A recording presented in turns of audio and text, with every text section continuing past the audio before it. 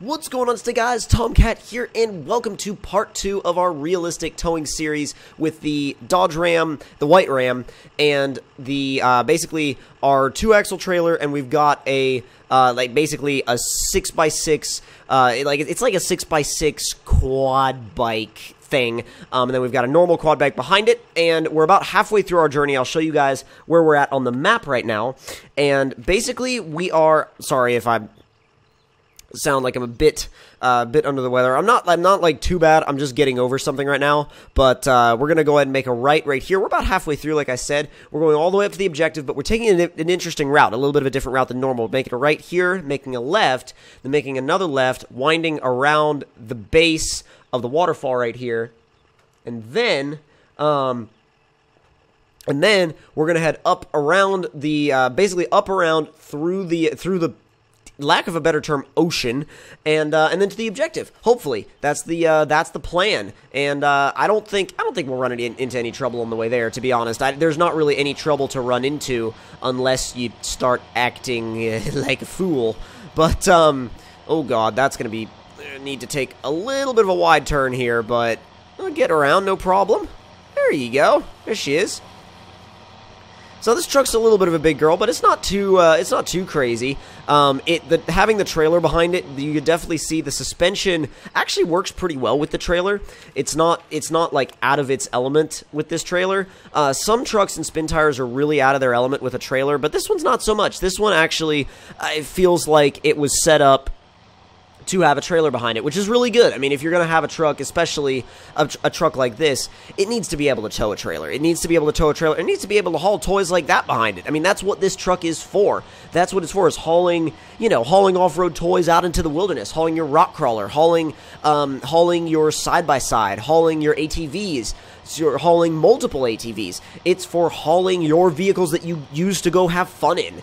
And if the vehicle you can use to tow the vehicles you use to have fun in is fun as well. I don't know if that sentence made sense or not, but then it's a win-win. So, anyways, I'm going to go ahead and check again on the map to make sure of where we're at. Let's see. Okay, we're making a left. Yeah, we're making a left here, and then we're going to make another left after that. It'll be a really sharp left, like a super sharp left.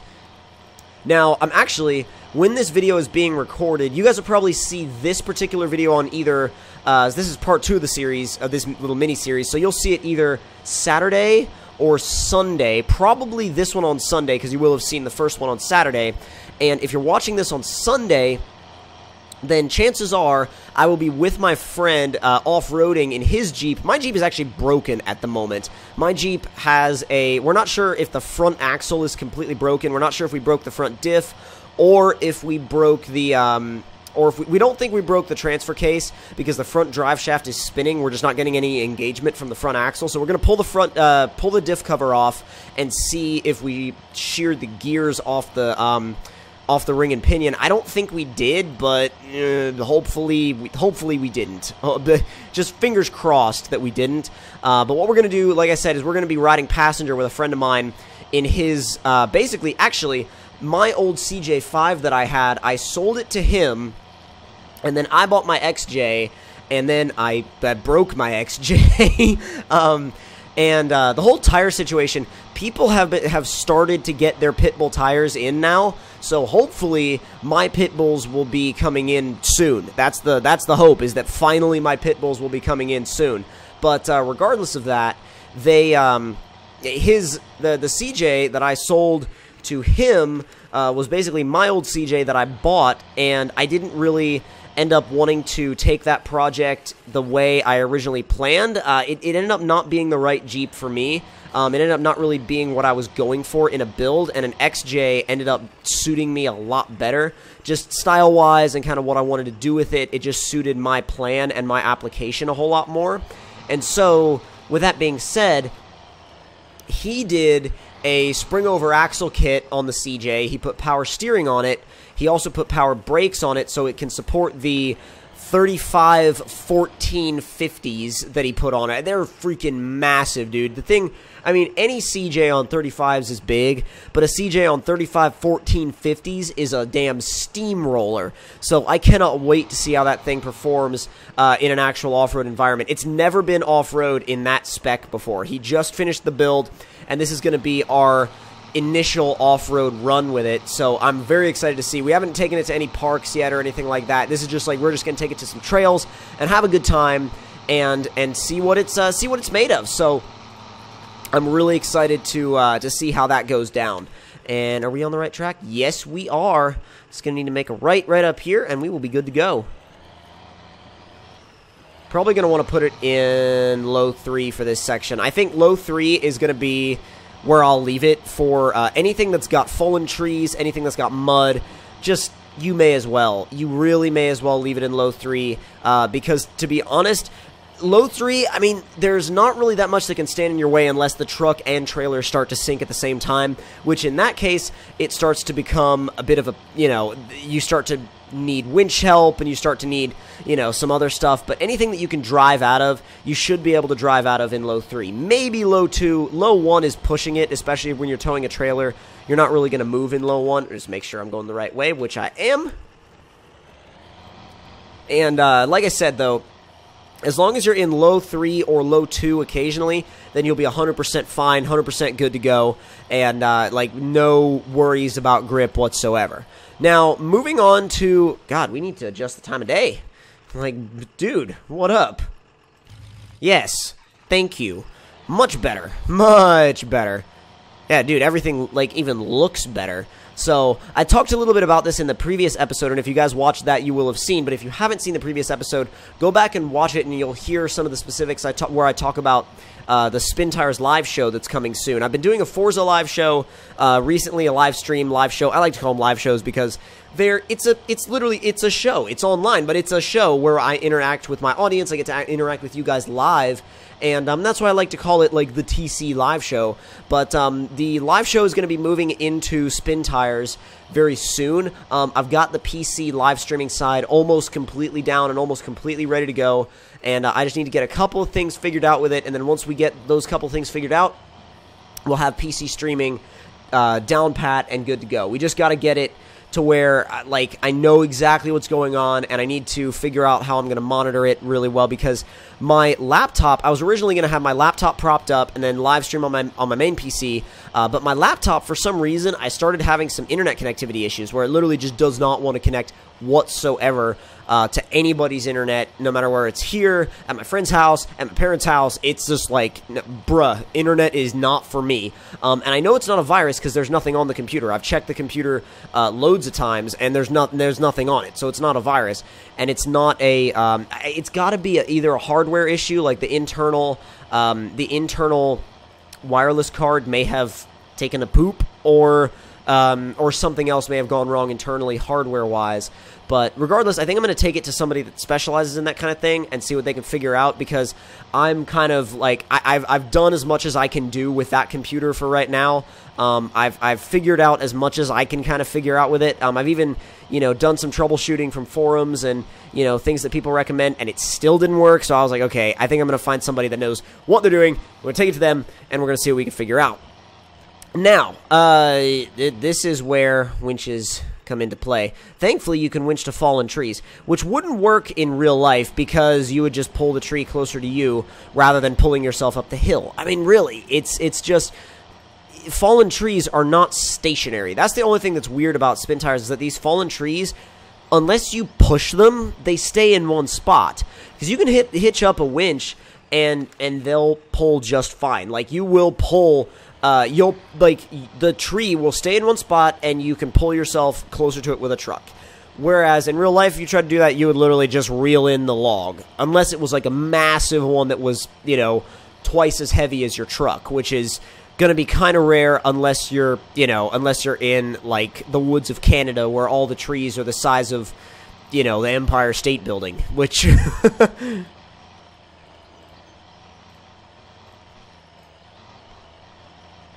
nice torque getting up the hill. This truck really has a good setup for towing. Even if you throw it in automatic mode, still shifts just fine, shifts right up into fourth, going up a hill. The automatic gearbox in this thing really feels like it was almost pre-set up to be towed with, because it's a little jumpy when you're just driving it without a trailer, but when you're towing and you got some weight on the trailer, it feels awesome. So it really feels like it was set up for that, and I think that's like the coolest thing that they set it up for that. So, are we ready? Time to venture through the water. Let's give it a go. Put it in high and then back into automatic, so we don't have to like fiddle around with the automatic trying to shift up through gears, so we can just leave it in high and just like lay the power to it. Uh-oh. Starting to get a little deep. Change down to third. Getting a little bit of water damage. It doesn't really matter because I've got damage off, but uh-oh. It changed down to first, and I'm starting to be pushed by the current. That's not good. We're still making some progress, though. Our dude's, like, covering his head. The guy on the quad is just like me. He's like, bruh, well, what's the big deal? I'm good, man. I'm fine. No worries here. Dude, we've even got our own redneck swimming pool in the back. That's awesome. We making any headway? We're making a little bit. But it's, well, we're kind of stuck, actually. Put it in low 3, see what it'll do. Looks like it may be moving now. Oh, yeah, she's moving. She's moving, guys. Come on. Come on, you're so close to finding some traction. Problem is that the current's pushing us. The only thing we can do is steer into the current and hope that it allows us to kind of scoot the truck in the proper direction. Maybe if we drop down to like low 1. No way! Holy hell, low 1 works! Dude, low 1 usually doesn't work with a trailer, but this thing I guess has enough torque to make it work.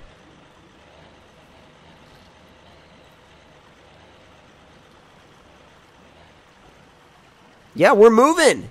Hell yes, we are moving. Come on, Dodge. Come on, Dodge, I know you've got this. I know you've got this. You're so close. Oh my god, you're so close. Dude, it is so close to the freaking edge.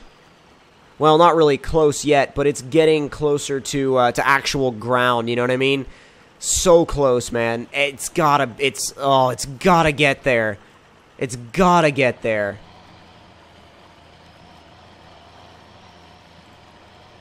There she goes, there she goes, there she goes. Yes, yes. That's like at the bottom of low 3, and we've started to get grip. The truck's starting to come up out of the water now, so we made it through the bad part. God, we almost went for a hell of a swim right there. Uh-oh. Starting to get a little bit deep again. But no, it flattens out. Whew! Alright, man. That was sketchy. That was super sketchy.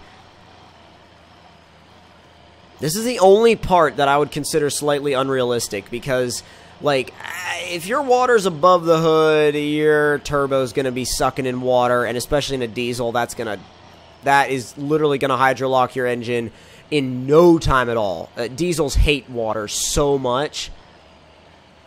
It's literally the worst thing for a diesel is water. It's literally like you can't even find anything more that's worse for a diesel than to get water inside of it. It's just so bad. If you can avoid it at all costs, avoid it.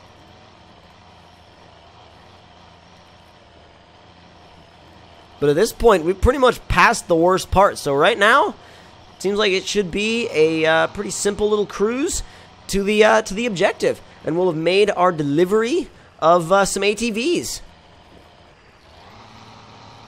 Which I'm totally cool with, dude. I'm like, hell yeah, that is awesome.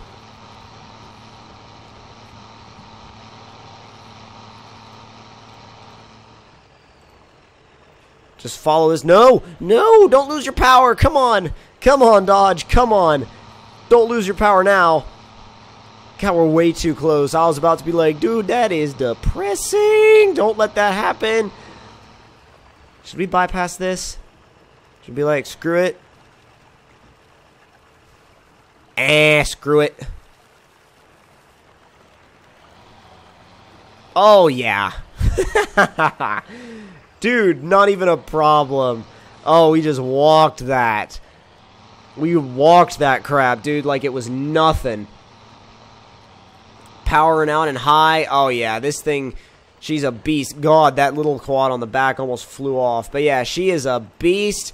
The quads have been delivered, and they are ready to get loaded on the boat. So, hope you guys enjoyed this little mini-series. If you did, that's a lie. My truck is carrying load. But yeah, if you guys enjoyed this little mini-series, don't forget to hit that like button. More realistic missions will be coming very soon in Spin Tires.